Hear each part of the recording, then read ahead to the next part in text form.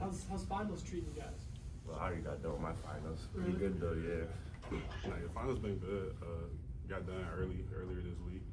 Just kind of took all of them in one day. I take online classes, so kind of can breeze through them real quick and focus on basketball. So. How much of a relief is it to kind of get it off your back? Oh, no, it's definitely good. I mean, hours of studying, then taking the test, finally just being done with it. My first college semester, so, it's good. So it was good, definitely good. Yeah, it definitely feels like weight being lifted off our shoulders. It's definitely like our schedule, we got practice, lift, treatment. So the finals are just another thing that we didn't really need on our schedule. OD. Yeah. Eric, I mean, this was your first semester of college. I mean, how do you feel like you handled, basketball and practice and class and social? And I mean, how do you feel like your first semester of college went? I actually want to give credit to IMG. I feel like IMG was kind of ran like a college. We had 3 classes a day, kind of like college, and the schedule was kind of the same: basketball in the morning, school in the afternoon, or vice versa. And I think that just really prepared me to make this easy transition, just with the schedule for the most part. And I think I handled it pretty good this first semester, so hopefully do the same thing next one. Isaiah, your college debut had been a long time coming. What was it like finally getting out there? A relief. I feel like every time it was time for me to show the world I could play basketball, something happened. So finally getting my jitters out, being on the court with my teammates and doing everything I feel like I've been trying to prepare for. It was kind of I don't know, it's just a blessing finally getting a chance now. So you stepped on somebody's foot pre-New Orleans? Yeah. So kind of just tell us the story of how So that. At first I had a little hip bruise from our exhibition game. So I had a hip bruise, and then it was kind of messing with me moving lateral. So I had to take time off for that. Then when I got ready to come back, we had a game home and shooting around and warm-ups. I was shooting, and then I stepped on my teammate's ankle. I mean, when I stepped on his his bridge of his foot, and I rolled my ankle. Then after I already knew. I was like, damn, it's over. But it was good after, cause it was actually a fast recovery. It was way worse at first, and it was 2 days after. So I don't know. I'm still trying to get back healthy with that. I feel like I'm 85%. Hopefully be 100 in 2 days. Get ready for this next one. And, just move on from there. What were the emotions of that? I imagine you've got all this, energy. Like I said, I thought I was it's over. That's what was in my head. I wasn't gonna play, but it was. I don't know. It wasn't as bad as I thought it was gonna be. It was actually not that bad at all. Your situation coming to Oklahoma State, obviously rolling in NC State early, you didn't play there. Kind of what stood out about Oklahoma State for you to transfer here? Kind of just the coaching staff, really. Everything they were telling me, they wasn't trying to sugarcoat anything. They just kept everything straightforward and was transparent about everything. So it's probably pretty easy to make my decision when it's everything is in front of you and you don't have to really ask too much about what's happening behind the scenes, because they already told you. So I feel we're all on the same page here. We all want the same end goal. So that's pretty much why I'm here. You being from the Northeast, a lot of the staff is from the Northeast. How long have you known these guys? Well, they started recruiting me early on in high school, probably the end of my sophomore year, going into my junior year. So we pretty much just always talked since then, and kind of built our relationship from there. And then when the NC State thing all happened, it was pretty easy to fall back on somebody that can talk to you and keep everything straightforward with you. So it was pretty easy to make my decision coming here, because Coach Mike and Coach Rencher and all of them, they just keep everything straightforward with you. They don't try to hide anything. What was your perspective of the first month? Kind of being on the sidelines, still going through practice, still going to film, sure. But just what was your perspective of what the team was doing on the court? NC State or here? Here. I feel it was actually, it was good for me to not that it was good for me to get hurt or anything, but it was good for me to kind of sit back and observe where the team struggles and where we have problems doing. So when I came in, it wasn't a big shock. I knew pretty much everything by the time it was ready for me to play. So I don't know, just still trying to get the feel of the game with my teammates and still try to build that chemistry. So I feel is the biggest thing for me right now. Eric, in these last couple of games before conference play, what is there something y'all are kind of focused on? We want to improve these things, or we want to focus on the last 3 or 4 games of the non-conference? I think just playing 40 minutes of great basketball. I think that's one thing we're trying to, just stress. We're a young team and we're a new team as well. So, we just take the first half of the season just to learn a lot of things from each game. Each game we did something good. Each game we got something to work on. I think just, when we put it all together, we're going to be a great team. And this second half of the season, going into conference play, we see what we had in non-conference. We see the mistakes we made and, work on those things. And, we're going to have some things to go into conference with, and feel like we're going to shock a lot of people. That's what I think. Where does that confidence come from? That we're going to shock, we're going to come back. I mean, what do you think that just reps were moved out. So reps as a team, playing more games, you only get more comfortable with your teammates. Just like Zay said, he's back now, so we have him in practice more and getting more reps with him as well. And just everybody really just understanding their role better as the games go on. I mean, we played 9 games so far, and we got a lot more to go. So, just day by day, that's all we can do. Get better each practice. We can't hang our heads down or nothing. Just keep continuing to get better because we got a long ways to go. I imagine this is, for a lot of you guys, high-level recruits and stuff like that, this is the first time that you guys have lost maybe this much this early in a season. How mentally have you handled that?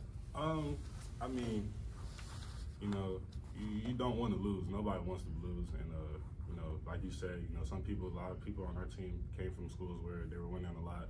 And probably the guy that was helping them win. And, college is way different. I read an article, and it was saying how freshmen coming in, I think something like, it was like the 5-star freshman averages 9.3 points a game, but the 5-star transfer averages 15.4 points a game. And that just shows you right there that college is getting older. And, the freshmen are, real freshmen again. And, we have a lot of freshmen on this team, and we got transfers as well. So it just shows you that, it's a change in college sports. And we got to change with the game as well. So that just allows us to grow up more. The young guys grow up more, and the older guys, continue to do what they do, and helping us grow as well. So I just feel like just confidence playing with our team. That's going to be the main thing. Just getting better as a team, working on the little things, and the fixes that we have are little fixes. Like, it's not like drastic changes that we have to make. Just little things. Some things we just got to focus more on. Some things we got to just get away from a little bit. And when we put it all together, we're gonna definitely shock some people. And I see the potential in the team, and everybody else on our team sees the potential as well. When we watch film, things look good, and just play 40 minutes of good basketball. That's the name of the game. It might be awkward talking about him because he's right there, but what can Isaiah bring to this team? Y'all seen him jump before? His athleticism, his energy. I saw him. I think we was playing last game. We played the zone, and I was at the bottom of the zone, and he was at the top. And I saw him do this, and I was like, "Yo!" And he moving like he's 6'2". I'm like, "Bro, this is crazy!" Like, he switched off into a guard, and the guard just threw the ball back to the next man. I'm like, "Yeah, like we gonna have that defensively. He gonna be a rim protector, like." We got some. He's gonna bring a lot of good pieces to the team as well. Just got thing with him, just staying consistent. We all need that. We all gotta stay consistent. But I think for him, just staying consistent with those things and just knowing that we need him. So, Isaiah, you mentioned your lateral quickness with your hip earlier. Is that a learned thing? Is that just kind of come natural to you? I don't know. Like, since I was younger, like, I've always been into like soccer and like different sports like that. Like, had to move lateral. I even played tennis for like a year when I was younger. I was just bored, but yeah, like moving lateral, that's just always been a natural thing. I don't know. Like, when I was even developing like as a younger like kid, like my AAU coaches, they never like had me like too much back to the basket. So I feel like I had a lot of freedom with like the style of play I wanted to get into. So I would find myself guarding a lot of guards in practice, like trying to bring up the ball and see what I could do there. So I feel like they always just try to like keep me diverse. So I feel like that's where that came from. But like it just happened naturally. It wasn't like forced on me or anything. How were you as a tennis player? I don't know. I was like 11, but I feel like I was pretty good. Had a nice little backhand. I imagine you didn't have to move very far, Nah. even as an 11-year-old. Just stand in the middle and Yeah. Right there. Do you feel comfortable like being able to move bring the basketball up the court and kind of I feel like there? we got decent guards that can do that. I don't know if I can do that. That's the guard's job. But I don't know. It's Big 12. Like those guys are gonna get in there and steal it. So I'll just stick to my screen and roll action, screen and pop, get a dub. What's it like going against Brandon and Mike in practice? It's actually really fun. Like we all push each other really hard. Even when he's in the rotation with us with the bigs, like we all just pushing each other, like trying to like reach our like climax with like our potential. So I feel like it's great having Big Mike too, because he's a little bit more experienced than all of us. Like coming from like a different school, like being like a grad transfer and stuff. So like he just teaches us like a different aspect of the game. Like there's only so much like our coaches can like tell us, but like he's actually like been through it for like the last like 5 years and like seeing like kind of like every end of the game for real. So like he shows us a lot, teaches us a lot like during practice. So that's a good like addition. And then BG, he's like same boat as me and E-Day. We all still learning. So and Justin, we all still learning. So like it's fun like just seeing like the progress from like the beginning of the season to now. Like, we all just got way better. This might be a weird question. Mm-hmm. When, like in high school, do you feel, or when you realize you were bigger than everybody else, you're not a point guard size. Mm-hmm. Do you have to train differently? Do you have to do a workout or in practice differently than a 6'5" guy versus as a 7-footer? Kind of. Like when I started playing basketball, I was already like 6'5", 6'6". Like it was like my freshman year, like in high school. So like I said, like the coaches I was with, they didn't really put a cap on me. Like just let me do like whatever I felt comfortable doing. They just let me do. Well, I feel like I should have had more discipline, because now I'd be finding myself like trying to do some things I really shouldn't do. But Wait, you was 6'6" in freshman year? like hit 6'6" like that in my freshman year. Yeah. That's crazy. But yeah, they just never put a cap on me. So like, I feel like as I was getting older and seeing like, oh, that's not gonna work as much as I thought. Like, I find myself trying to like learn more of like the post game, like just watching different players in the league that like have different like skills in the post. Like not always just back to the basket. Like seeing where like I could get my diversity and like make my own game in the post. You know. Because I imagine you haven't had many 7-foot coaches that have been able to Yeah. show you, here's what I did when I was definitely, playing. yeah. But I just take in information from everybody. It's been helping a lot. Why'd you wait until your freshman year to start playing basketball? I don't know. Like I feel like, well, I tried out my 8th grade year, and then when I didn't make it, that's when I really didn't want to play anymore. But then I grew like crazy. Like I wasn't 6'6" in my 8th grade year. I was like 6 feet.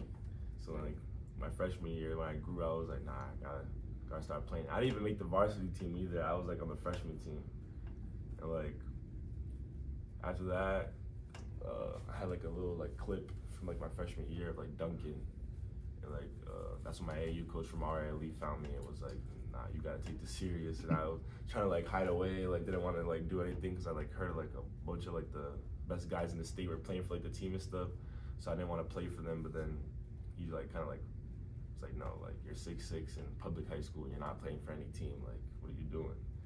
So then after he got me into like prep schools and stuff, and that's how that whole process started. But I don't know. Yeah, I was 6'6" freshman, just trying to get it done, man. How tall are you, Eric? I'm 6'8". 6'8" right now. Yeah, my freshman year I was like 6'2", like 6'2", 6'3".